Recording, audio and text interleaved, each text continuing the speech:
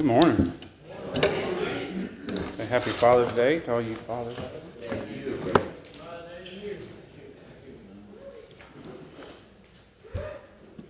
You got a workbook. We're going to be on page 36, where we're going to start. It's going to be 1 Samuel chapter 2, if you're following along in your Bible. 1 Samuel 2.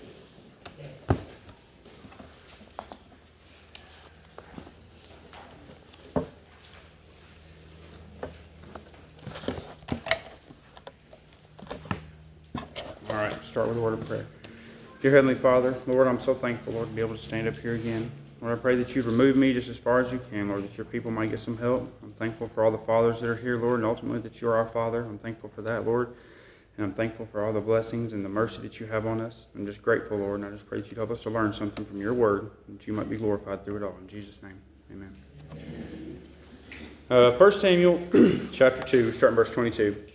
It says, Now Eli was very old, and heard all that his sons did unto all Israel, and how they lay with the women that assembled at the door of the tabernacle of the congregation.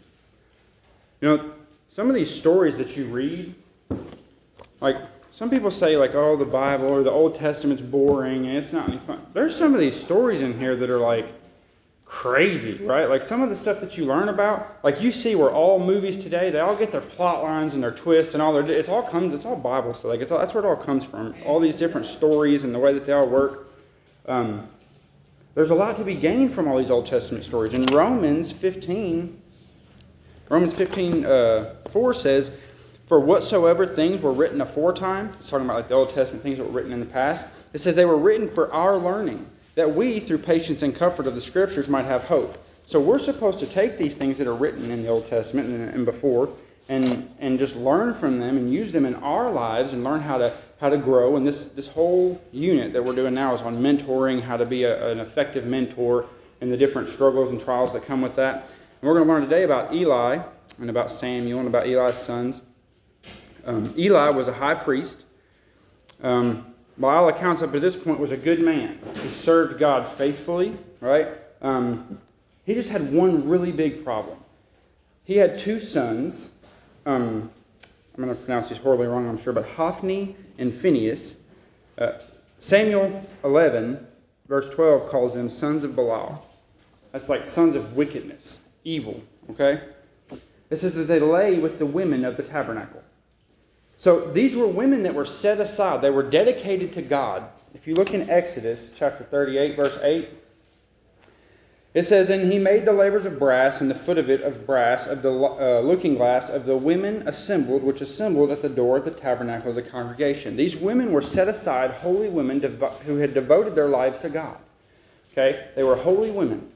And these sons were taking advantage of something that was given to God. These women had given and given everything that they had, right? Their purity, their mind, their selves, they had given and devoted to God. And these sons, these two boys were taking advantage of those things with the position that they or that their father had, right? So first they were doing that. These were vile men, okay? It says that they would steal parts of the sacrifice. So the way that it would work is when there would be a sacrifice, they would take this big hook, and they would stick this hook down in there, and whatever they pulled out was the priest they could keep, the rest was God's. But that's not how they did it.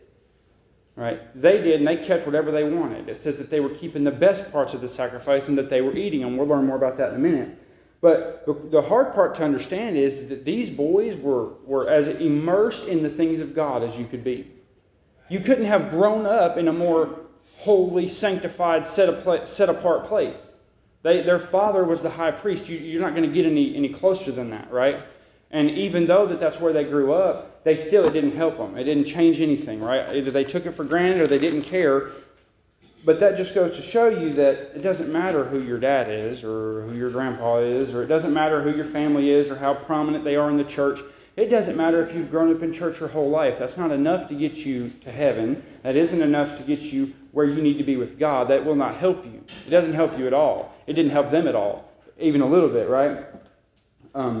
God had a clear intention for these two boys. The way that it worked is your family, if your father was the priest, then you would become the priest. And then your sons would become, it was a lineage, it was a line. It was the way it was supposed to work that God had intended for it. And they ruined what God had intended. And a lot of times we ruin what God had intended. All right, I'm sure, and I heard this old preacher say one time, he said, I bet when we get to heaven, we'll go and we'll look at this big screen and God will show us all the things we could have done. Or all the things He had in store for us, the way that He wanted our lives to go, but all of our bad decisions, all of our choices that were selfish and sinful and prideful and arrogant, all those things turned us to the way that we wanted to go. And then God can always turn a mess into a miracle. That's always, okay? God turned my life around and He made a miracle out of a homeless drug addict, okay? But that God's intention for my life was not for me to get addicted to drugs, was not for me to be homeless, was not for me to be those things. Now, He'll turn them and use them as a testimony, and He'll allow them to be used to glorify Him, but that's not His intention, and that's not what the intention for these two boys were. God had a great intention for these two boys. And normally, see, the two sons that were so wicked, that shouldn't necessarily have a standing or an effect on, or have an effect on Eli's standing with God. That shouldn't affect, if you raise your children in church their entire lives, right? And then at some point they rebel and they just go and do some wicked, horrible, vile things. That doesn't have an effect on your standing with God. That doesn't mean you're not saved. That doesn't mean you're judged on behalf of what they do. Now, you are the high priest of your home. You are supposed to take care and direct and guide your children, and we'll get into that in a little while. But as far as like you paying and being judged for the sins of your children, that's not what happens today. You are not held reliable for that, right?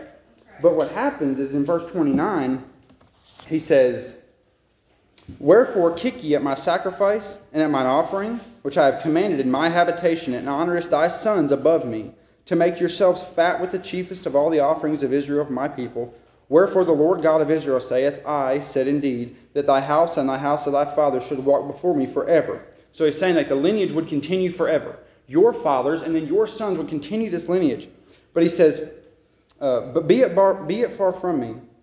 For them that honor me I will honor, and they that despise me shall be lightly esteemed. So the plan God had changed because He clearly says that you and honorest thy sons above me. So Eli was worried more about his sons, what they thought, what they cared, hurting their feelings, discouraging them, than he was of God being discouraged and God being upset. That's right. Now, what do we honor more than God? Because that seems like, well, I would never do that. I would never I would never put something before God.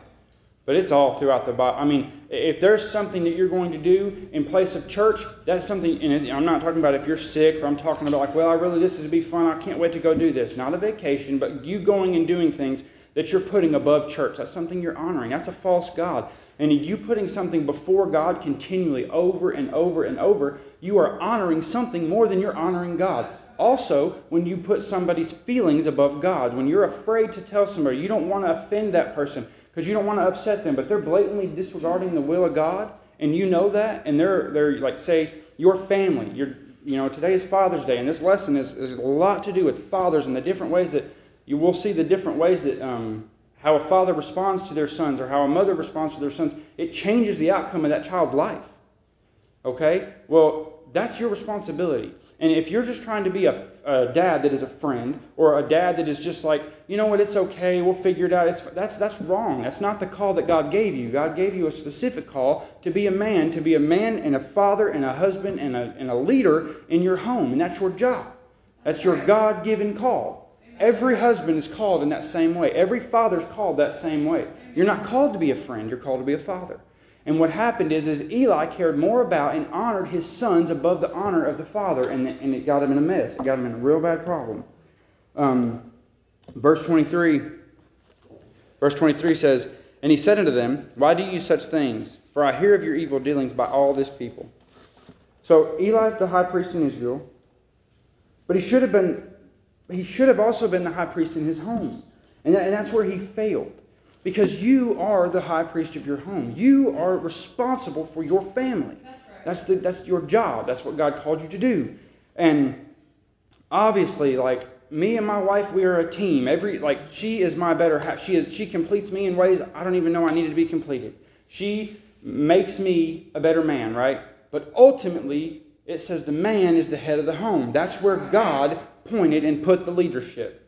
But guess what? if you're doing what you're supposed to, because if the wife is submitting to the husband's in the same position because he's submitting to God the same way the wife's submitting to the husband. We're all in submission.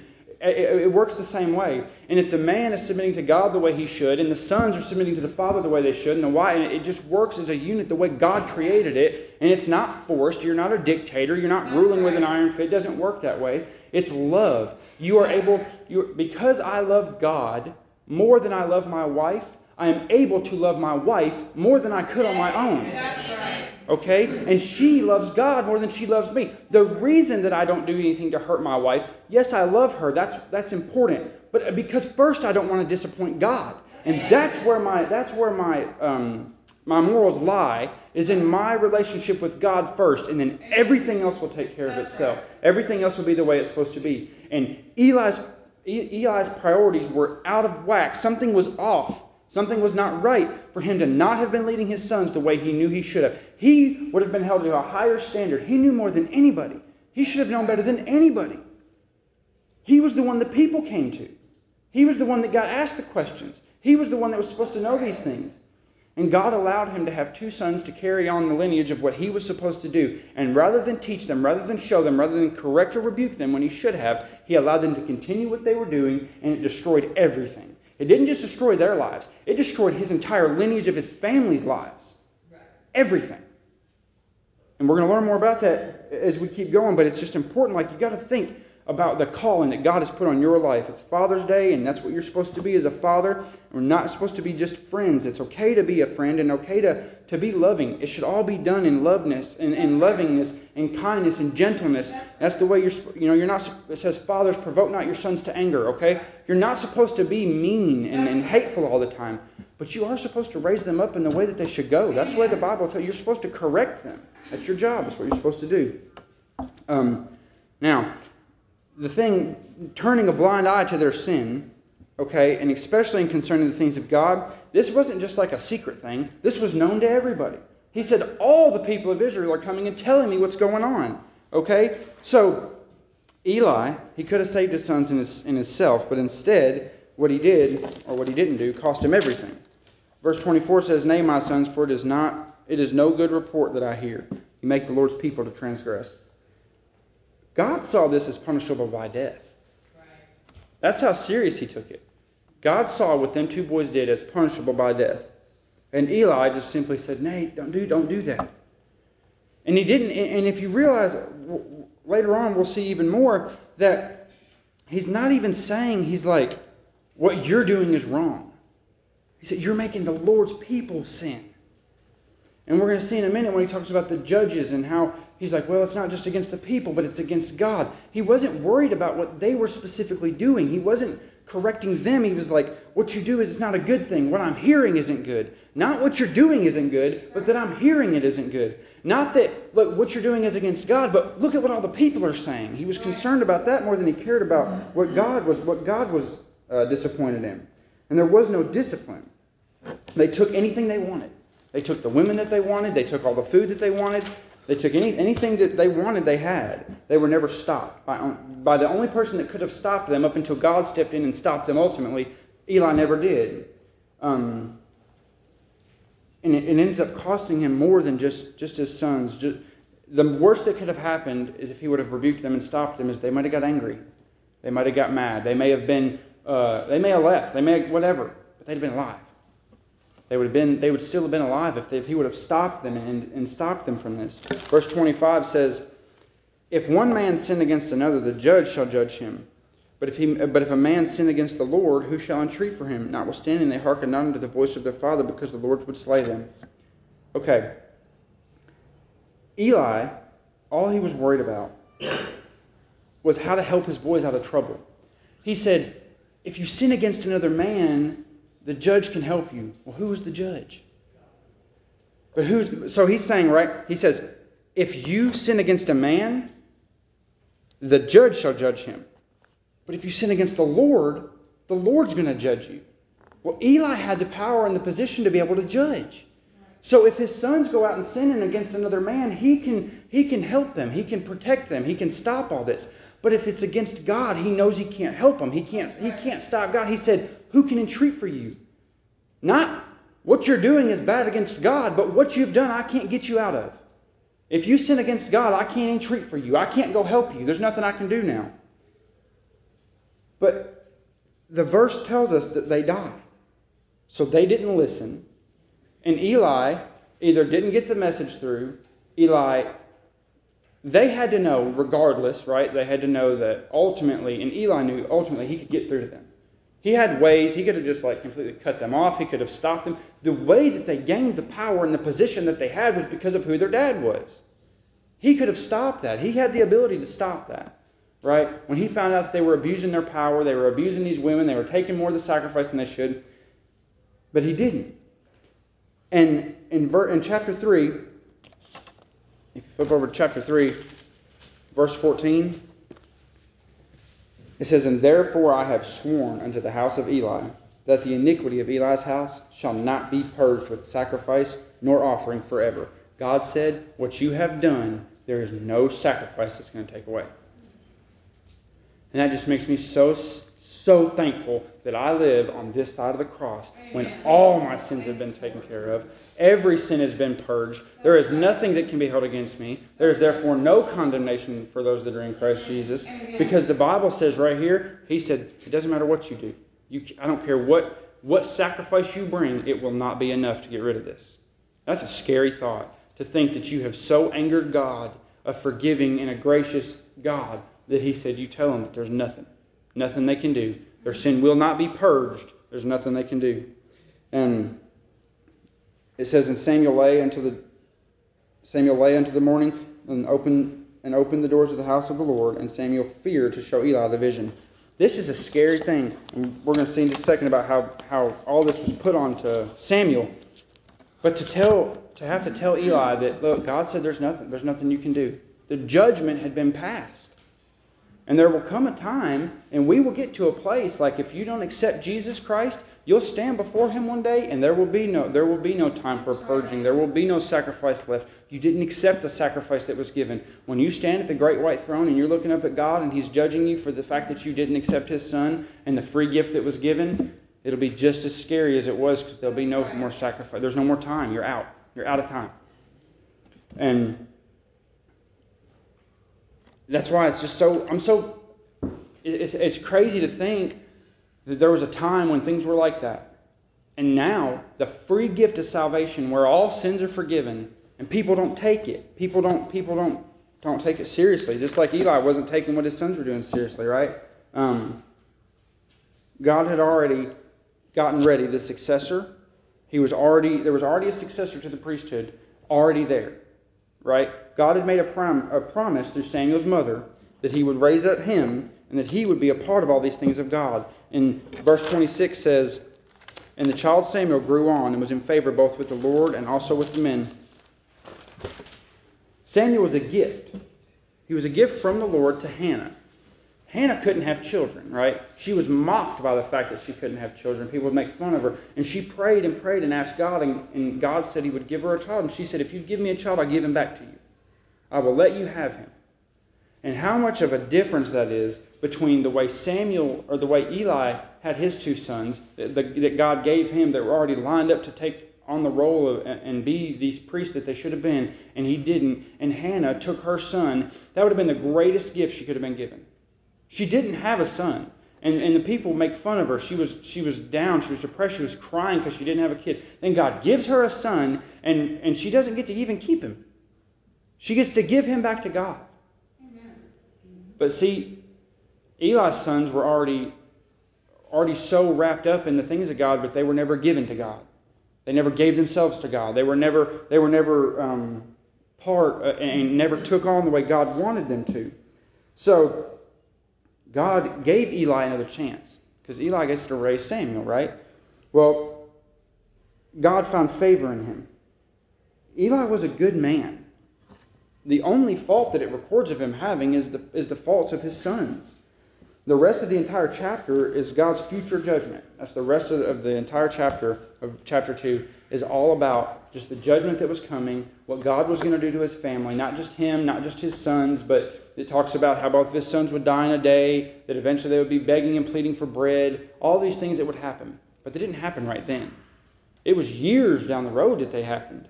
So Eli knew that these things were coming. It was something he knew that was heavy on his heart, that was always probably thinking about, right? And God said that he would raise up a priest, and that the priest that he raised up would do his will. Unlike Eli didn't, and that was Samuel. Samuel was a fulfilled promise multiple times over. He was a fulfilled promise from God to Hannah. He was a fulfilled promise when he became the priest. He was a fulfilled promise to Eli because the judgment came through. And he had to raise up his successor. And he had another chance, and he did better with the second chance he got. But it still didn't change the outcome. If you turn the page, in this chapter 3, in verse 7, it says, "Now Samuel did not yet know the Lord, neither was the word of the Lord yet revealed unto him." The beginning of chapter 3, what's happening is Samuel's laying here sleeping, and this voice keeps calling to him. And he hears the voice, and he thinks it's Eli. So he jumps up and he runs down and he's like, "You called for me." And he's like, "I didn't call for you." He's like, "I heard somebody calling." So he's like, "Go lay back down." So he goes and lays back down. This happens multiple times, over and over and over. And I was reading, this historian said that Samuel would have been favored by Eli, because if he would have been that close to him when he was sleeping, close enough that he could hear him, like he ministered unto Eli. He was close to him. He cared about him. He was in a favored position, and it says God favored him and the men favored him, but he had to be close enough with an earshot to hear him, and that's not, everybody didn't get to be that close to the high priest. So he hears him calling. He thought it was Eli, and I started thinking about all the times God called me. And so God's calling after Samuel. He's calling. Now, Samuel didn't know what it was, but he still runs toward the call. And I feel like when I started thinking about that, how fast and how hard I ran away from the call of God. And I ran in the other direction. I didn't want nothing to do with any of that stuff. I didn't want any part of whatever this was, any of this this life that was given to God. I didn't want any part of that. I wanted to do what I wanted to do. I wanted I wanted to be selfish. That's what I was. I thought I had a control over. I thought I was in control of my life. I thought if I could have just took a second and turned around and looked at myself the way everybody else seen me, I would have seen it was imploding, and I couldn't even tell it. Because when you're in the eye of a hurricane, it seems calm, right? But everything around you is chaos. I felt safe. I felt secure, and everything was crazy. But I'm just glad that he kept calling. He kept calling. He kept calling until eventually I answered this call that he was putting on my life. And if you're being called by God, you're not guaranteed that he'll keep calling. That's right. We need to always answer this call if you're feeling this conviction or God's working in your heart. It's a blessing and it's a miracle that he continues to call after he doesn't have to, because he died for you and then also called you, and you did not answer. He doesn't have to call again. That's right. He didn't have to send his son. He doesn't have to call you the first time. The information's there. It seems like we should have to go to him. Amen. But he always comes to us. I don't know why he's so good to us and why he does that, but he always comes to us. And this calling that keeps happening, right? It keeps happening over and over. And Samuel had served around the things of God. He had the same luxury and the same way that Phineas and both of Eli's sons. He grew up in those same ways. He was around the things of God, but he didn't know yet. And I looked it up. Everywhere I looked it up said that the closest they could figure is that Samuel was probably around 12-ish. That's the closest I could find. He was around 12. And that shows you, growing up religious doesn't matter. He had spent all this time around God the same way the sons did. And God called them obviously the same way he would have called those two sons. And they rejected that call. The most important thing in my life as a father is that my little boy one day gets saved. Amen. That is the only thing that I'm concerned with at this point, as far as for my family. My wife is saved. I am saved. We're going to heaven. My little boy is 6 years old. And as of yet, the other day we had a baptism here. We went down to the creek and we had some people get baptized, and it was awesome. And on the way home, he said, "Why can't I get baptized?" And I said, "Well, buddy, you gotta get saved first." He said, "Yeah. Why don't I do that? Why don't I get saved?" And I was like, "Well," I said, "so listen, you got to know something. We got to know that Jesus died for us." "Yeah, I know." "Yeah, you got to know that you have to ask him into your heart. You have to understand that he died for your sins." "Yeah, I know all that. I know." I'm sitting here thinking what And he said, I said, well, buddy, what happens is that, like, the Holy Spirit will start to deal with your heart. And God knocks on your heart and you know, and He's calling you, and conviction takes place, and the Holy Spirit does this amazing. He's like, well, what's that?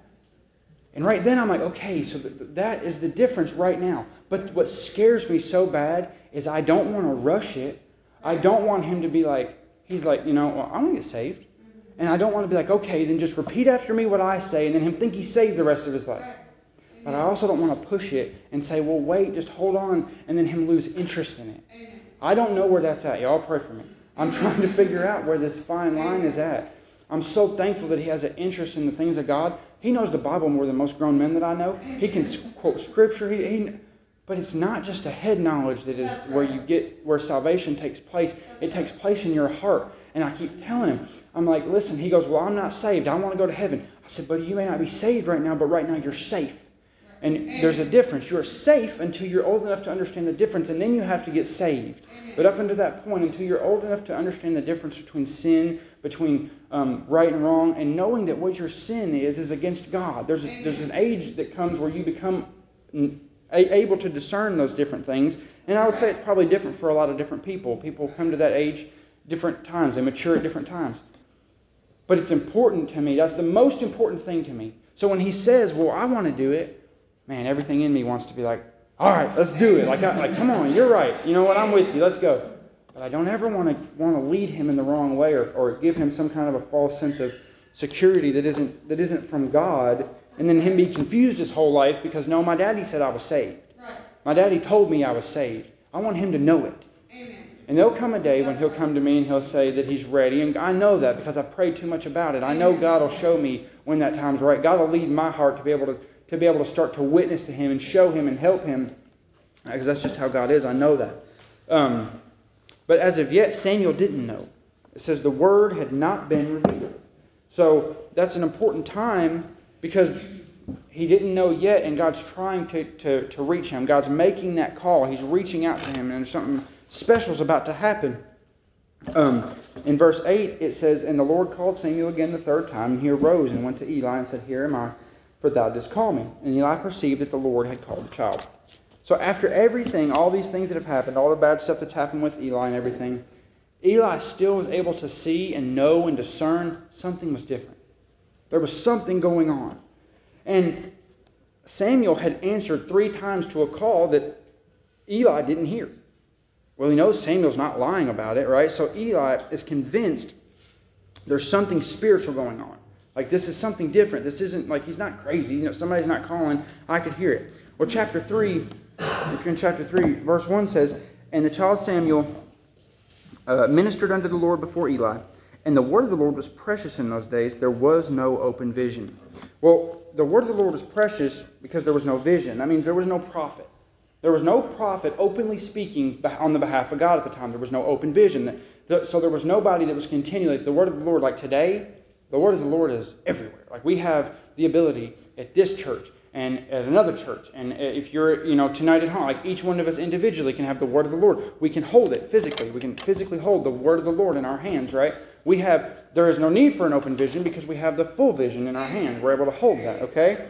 So we can have that full vision. Also, the living Lord lives inside of us. So we have His Word and His Spirit, and we're able to connect these things. That was not so then. They didn't have that. So anytime the Lord spoke, it was precious. It was serious. Everybody listened, and they took notice of what was going on.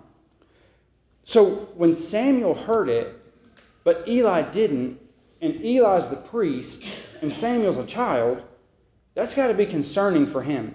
Because there's a judgment he knows is coming one day. There is an eventual judgment that's coming. There is going to be a time when this is passed on. There is going to be a time when this judgment that he knows is coming, that God promised, he knows God's faithful, and he knows it's going to happen. So that's probably the first thing he thought of when he heard that Samuel is now hearing this call of the Lord that he isn't getting to hear. So, verse 9. Verse 9, therefore Eli said unto Samuel, go, lie down, and it shall be, if he call thee, that thou shalt say, speak, Lord, for thy servant heareth. So Samuel went and lay down in his place. So I'm sure that when God speaks, And Samuel obviously doesn't have a clue what's going on. He didn't know the Lord. He never heard the Lord. There's not an open vision. There's no prophet speaking. So the Lord speaking wasn't a common occurrence. It was a precious thing. And so he's probably confused. And Eli's trying to guide him and help him and show him. He's like, okay, listen, go lie down. If it's God and he calls again, you answer in this way. And I started thinking about that. Like, when the Lord calls us, do we answer that way? Do we say, yes, Lord, your servant here, I'm here. What do you need? I'm your servant, I'm listening. I don't feel like we answer that way. And that's the way that he told him to answer when he called him. That's a good practice, right? Like, speak, Lord, your servant here. I can hear you. What do you need me to do? What is it that you have for me? Lord, I'm listening, right? We get too busy with our lives. See, because we're like spiritually spoiled. I really believe that. That's right. I believe that, like, we have Bibles that we don't read, and prayer, power in prayer that we don't use, altars that nobody's come to, sermons that are God-given to the preacher that we don't apply to our lives because we're spoiled. Because there'll be one next week. Because we can always read tomorrow night, right? That's okay, we didn't get to pray. We'll pray tomorrow. We'll pray later. We'll make up that time another time because we're spoiled with the ability to always have these things. But what if you couldn't? What if you could only go to the altar when God opened it? What if you could only hear and talk to God? Not when you read the Bible, but when He decided it was time to speak to you. That's how it was then. I think it would be a lot more precious to us. But because it's just all open to us. But you think, we are going to be held to a lot higher standard. Because we had the ability to get these things and didn't. We had the ability. And it's so silly sometimes, the things we struggle with, the things that we don't use. We'll struggle with something that God has said over and over, just bring it to me and I'll take it. That's right. But we don't give it. Amen. We don't want to go to an altar and give it to Him. We have all these issues and these problems, and God said that every answer to every question is written inside this book. But we don't open it and read it. God gives Brother Bill specific sermons to touch our hearts, and we come in hardened and bitter and angry and just, you just came in so you could get out. You came in and you can't wait till 12 o'clock when it's over. And that, if you're just coming to just like say, hey, I went to church this week, you're wasting your time. You have to come with a willingness to receive what God has given to you. Amen. This place, it's where a relationship is cultivated. It's a relationship between you and God. That's right. And that's the most important relationship. But it's also a relationship between you and your brothers and sisters in Christ that gets cultivated. And that's why it is so important. If you're not coming to the Wednesday night Bible study that we're having, you are missing out on something that is a great blessing from God. Because every time that I've been, there's such an openness, such a spirit of God moving and God allowing and God allowing knowledge to happen, and it otherwise isn't happening because this isn't like you could read these same things sitting at your house, but when we come and we do it together as a group, the Lord allows it for some reason to be expounded on differently and for you to receive it, and you know that that's of God because the Holy Spirit leads us to understanding. So if you're learning and understanding more, it's because the Holy Spirit is leading. It's not something of the flesh. It's not a person thing. It's a God thing. And just like this, God was speaking. And when God spoke, they listened. We need to make sure that we're taking the things and the blessings that God gives us serious, and how blessed we are to have all these things that are just open to us, that we're just so blessed, and we need to make a big deal of it. That's right. It's supposed to be a big deal. They made a big deal of it, and they hardly ever got it. We have it all the time. We treat it like it's just whatever. Verse 10 says, and the Lord came and stood and called as at other times, Samuel, Samuel. Then Samuel answered, speak, for thy servant heareth. The Lord moved before Samuel answered. He moved again. He moved closer. And He shouldn't have to do that, but that just shows you how much He loves you. That He moves to you. He comes to you. He'll come to right where you're sitting right now, and He'll knock on your heart. He doesn't wait. He doesn't wait until you get up and come to the altar. He comes and gets you where you're sitting. He starts working on your heart from way back there. He doesn't make you make that first move. He makes the first move. And, we're important to Him. We matter to Him the same way Samuel did. Samuel did exactly what the man of God told him to do. He listened. He went and laid back down. He responded the exact way that He told him to. And, that's the first conversation that him and God had. He said, Samuel, Samuel, and he said, speak, Lord. The first time that they ever spoke was right then. And Eli had helped him and guided him and showed him how to do that, right? And he had mentored him and taught him that right way. And it reminded me of the same way that Brother Bill would stand up here and just preach and teach and tell you, right? He tells you about conviction, about going to hell if you die without Jesus. He tells you all this.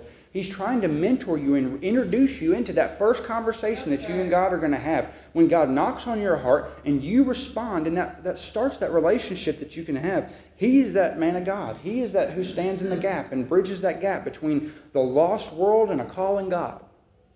And He's calling out, and He's trying to tell you and reach you and help you and show you, right?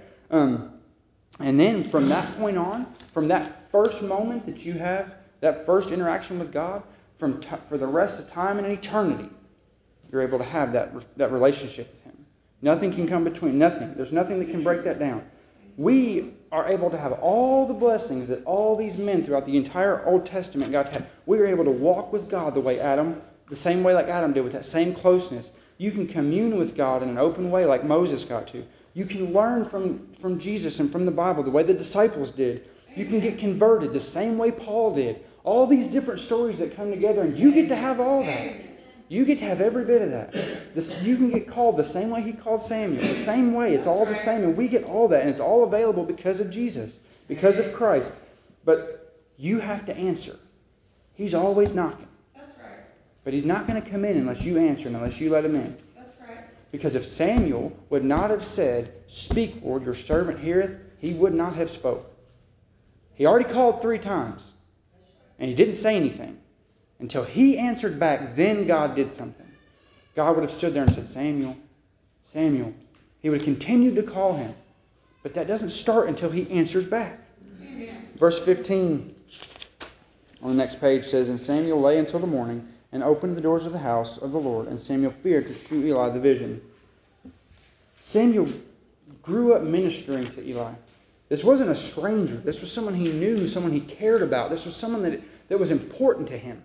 Not just important to him, but someone that he respected, that he looked up to, someone that was a leader and a mentor and somebody that had like a voice in his life. And Samuel knew that this was true, that this was the voice of God. And he laid there scared to tell Eli.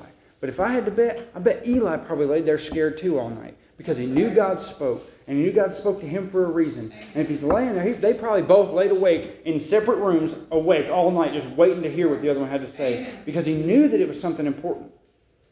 He knew if God came and said something, it was important. And he knew as soon as he got up, because the first thing he runs and says is, come tell me what he said. I want to know, what did God say? Don't keep it from me, tell me, right? And it doesn't tell us necessarily if Samuel knew all the stuff that Eli and his sons had did. It doesn't say. It doesn't tell us if he knew all that stuff. But God told him that he was for the iniquity. But God said he knows that it's for the iniquity. God told Samuel that he knew that. All the way back in chapter 2, verse 12. He knew from then that this was coming, right? Now that's a lot for a 12-year-old. I say 12. That's what they say. I don't know if that's true. Either way, he was a young child, young man, right? That's a lot. That's right. That's a heavy thing to have to hold for such a young person. The first time that you have a communication with the Lord is to go tell this man that you love and respect and admire that God's judgment's coming. That's a lot. That's heavy, right? But you know what? We have to do that too. Because from the moment you get saved and the moment you know, you are held responsible for the people in your life. That is your call from God to make sure that you go tell those people. And it may be hard, because it's hard to tell somebody you love, but that you know is lost and doesn't have God, that if they don't accept Jesus Christ as their Savior, that they're going to go and that they're going to die and they're going to burn for eternity in a place called hell. That's heavy. That's a lot to have to hold, to have to tell somebody. If you have to go talk to your mom or your dad or your brothers, sisters, your family, your best friend. But you have to tell them. Samuel had to tell Eli. He had to tell him, regardless of the outcome. Because ultimately, you're a messenger. The judgment comes between God and that person. The gospel is good news. But it's only good news to those that receive it. Amen. If you don't receive it, it's condemnation. That's right. If you don't receive it and you don't accept it, you're condemned. But you still have to give it like it's good news. That's You still have to tell every person like they're going to accept it. You have to tell every person like they're going to get saved. That's your responsibility. God put that much on him because he knew he would tell him. He knew he would. And if there's somebody in your life that God is telling you to call, God put that on you, and he gave you the ability to do it. Do not let your pride or your fear or whatever emotion or whatever selfish thing it would be, because that's all it could be. It is a selfish thing to not tell somebody about the gospel. Because if you knew that there was a hole out here in the road and there was fire coming out of it, and it was this big pit, and people are driving down the road, how dare you not go stand way up there and start yelling at people to stop their cars? You'd never watch them drive. Well, I don't want to make them mad. Right. They're going to die. That's right. You better jump out in the road, come get a bunch of people to come help you, jump up and down, lay down, do whatever you got to do. Don't let them die. But we treat it like, we'll tell them another time. You don't know if you have more time. That's right. You don't know if you have tomorrow. Or less, you don't know if they do. Right. Amen. If you have an opportunity to speak truth into their lives, that is your job. Amen. And if God has given you that opportunity, you have to take that. Because that's obedience. Right. If you delay, Brother Bill calls it disobedience. Exactly. I'll tell you a crazy story real quick. I'm about to be done. I was at work the other day. Sean works for me. He was there. It was this crazy thing. We all sat down at lunch, and there's these two Spanish guys. They're both from Mexico. They speak about as much English as I speak Spanish. I can speak some pretty decent Spanish, but it's all work-related, right? Everything that I know is work-related. And I'm speaking to them, and the guy was sitting there, and he looked at me, and he said, he said it in a lot less English than I'm going to say, but he said, I've never worked with somebody like you guys. I said, what do you mean? He said, I've never met white guys that are Christians. I was like, oh yeah? He said, yeah, I don't know anything, I don't know about that. I was like, yeah. He said, so if we died right now, what would happen? I said, if you don't have Jesus and you die right now, you go to hell. If you die and you have Jesus in your heart, you go to heaven. He said, like right now, there's no place in between. Because most Spanish people that I have met have like a Catholic upbringing, and they believe in a purgatory, and you can pray people to heaven, all this stuff. He said, so right now. And he starts asking me about like, well, how? So the body's in the ground, and what if like when Jesus comes back, and how? He had so many questions. And this may be, I may be the only person ever that this happens to, but I was talking to my sister about it too the other day, and my wife. This crazy thing happens, right? So when I start to talk to somebody about Jesus, I get this really nervous feeling at first, right? And I get this like butterflies, and I'm like scared, and like I don't know what I'm really about to say. But then there comes this point where I get chills throughout my whole body, and it's almost like the Lord's like, all right, son, let's go. And we just get, and I'm just like spitting. It ain't me. I don't know even what I'm half the time saying. I'm just spitting out verses, and I don't know how in the world, but these men were understanding what I was saying. I was speaking. They were asking questions relevant to real life stuff. Amen. I was Googling as fast as I could how to translate this word and that word, and how to, like, I was telling them, ask Jesus in your heart in Spanish. I was giving all of it to them. And the one guy kept saying, yeah, but I'm not a good person. I'm like, no, Jesus was a good person. You don't have... Listen, it was crazy. We're only supposed to have 30 minutes for lunch. It was an hour-long lunch we were out there. I'm the boss. That's okay. We're going after it, and we're going all this different stuff. We're just going after it. And it was so awesome. And I know God was there because I start telling them about Jesus, and like tears come to my eyes, and I don't know why. I get so excited and so ready to tell them. But then I was like, these men were so hungry to know about God. But if they wouldn't have asked me, would I have told them? Amen. Because they had the same hunger yesterday. That's right. And I didn't tell them. They asked me. And then I told them when they made it okay. Amen. Them men were just as lost the day before that. And every day they've worked for me. They were just as hungry and eager to learn about God every day. And if they wouldn't have brought it up, I don't know when I would have. And that made me feel regretful in my heart that I was not a better steward of the time and the people that God has put in my life to have brought that to them sooner. Because that's my job. That's right. And yes, no, they did not get saved right then. I don't know. All I know is that there is a seed that has been planted, and it is there. And I know that they understood. And I know that I did what God wanted me to do. I am confident in that. But if there's people that God has put into your life, I would have never, if you would have asked me to pick 10 people that I knew that I thought had a want to know about Jesus, I would not have picked those two men. But they wanted to know. You never know what God's doing and dealing and moving in people's hearts. Just be faithful and take a step forward. Maybe they tell you to shut up and they don't care. But that's not on you.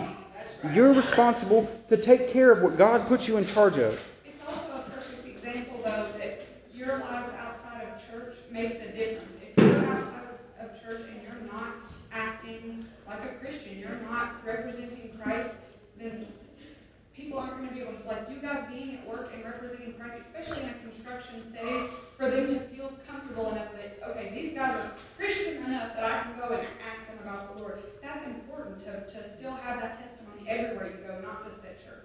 And that goes back, too, about what we were talking about between Brother Jason's lesson and the last lesson that I was teaching about being a mentor and how your testimony, just being consistent day after day, and that's just being a child of God. That's right. Living a holy life that is separated for God, not just when you come to church, not just when you're around the people of God, but all the time. Right. And when you can do that, and when you're able to be that same person consistently, then it allows those people to feel like they can trust you, and it allows God to give place in their lives and to have a voice in their lives. Leadership. Right. Verse 16 and 17, and Eli called Samuel and said, Samuel, my son. And he answered, Here am I. And he said, What is the thing that the Lord hath said unto thee? I pray thee, hide it not from me. God do so to thee, and more also, if thou hide anything from me, all the things that thou hast said unto me. I wonder, right? Because he knew that this was coming. I'm sure he thought that, right? And maybe he was just anxious and waiting. I find it ironic that Eli calls Samuel son, because this son actually he raised up in the right way, but it was a son that God had put in his life. His biological sons, he failed at raising, and it eventually cost them ended up in their death. That's a huge difference in the way that he meant that. God allowed him to raise up and train Samuel. Showed him how to discern the voice of God, how to discern that calling. Like I hope I get to do for my son one day, to learn to discern that calling, right? Verse 18 says, It is the Lord, or Samuel told him every whit, and hid nothing from him. And he said, It is the Lord, let him do what seemeth good. Eli understood the judgment was for him, for his sons, for his descendants. I don't know how he handled it the way he did. I don't know. That's another way he was a great example to Samuel. Was because not just that he had changed and he had done better, but when God's judgment came, he didn't argue, he didn't fight, he took it gracefully or humbly. He just said, "Okay, if that's the Lord's will, then that's okay." And that's hard. That's hard to do, especially when the judgment is coming upon your entire family, the entire line of your home is coming. The judgment is coming. The judgment said his sons would die in a day. All these different things are coming. And he's like, okay, if that's the Lord's will. And that had to speak volumes to this young Samuel who's learning to discern the things of God and to be this thing that God wants him to be. And he lay there awake all night, scared to death, to tell the man of God that God's judgment was finally coming upon his home. And instead, when he comes to tell him, he probably thought Samuel would freak out, or that Eli would freak out or act irrational or whatever. And all he said was, okay, if that's the Lord's will, then that's okay. And for one last time, or however many times, he got to be a great influence to Samuel and show him that. He just accepted what God's will was. And that just, the whole time, this whole lesson just echoes to me that, like, his sins came back up before God. Like, the time of judgment came for the sins that he had committed. Not even just his sins, but the sins of his sons came up, and then the sins of his neglect and his inability to rebuke and discipline his children came up against him again. And I'm so thankful to Jesus that my sins are not remembered, that he forgets them. The Bible says he chooses not to remember them. David called it a sea of forgetfulness. That's where our sins are at, somewhere in a sea of God's forgetfulness. He doesn't recall them, not even for your benefit, but for his, because he chooses not to remember them and chooses not to hold that against you. When he looks at you, he sees Jesus. When he looks at you, he sees Jesus. Jesus took on your sin, your wickedness, and you put on Christ's righteousness. And when the Father looks at you, he sees his Son. And that is a miracle. That is a blessing from God. And you need to take advantage of that, because that is the calling. The same way God called Samuel, the same way God at one point talked to Eli for the first time, he can talk to you and he's calling out to you. And you are able, even today, right now, he is always calling. You are able to accept that call, to take on Jesus is righteousness, and it'll be the greatest thing you've ever done. And if you have done it, then it is your responsibility and your job to go out and tell this world that same exact thing. That is your job, to take that, to be a mentor, to be able to teach, to be able to show and guide and lead people to Jesus. Not be selfish and keep salvation for yourself, but to tell a lost and dying world that without Jesus, they are going to die and go to hell. And that you have the ability to at least speak that into their lives, to tell them there's a different way. Amen. That's all. Dear Heavenly Father, Lord, I just want to thank you for another opportunity to stand up here, Lord. I want to say thank you again to all the fathers that are in here today and for you, Lord. I'm so thankful for you've been like more of a father to me, Lord, than I've ever had. I'm so thankful for that. And I just pray, Lord, that you would just continue to bless the rest of this day. Be with Brother Bill, Lord, as he brings us this sermon that you've given to him, Lord. And I just love you so much. In Jesus' name, amen. Amen.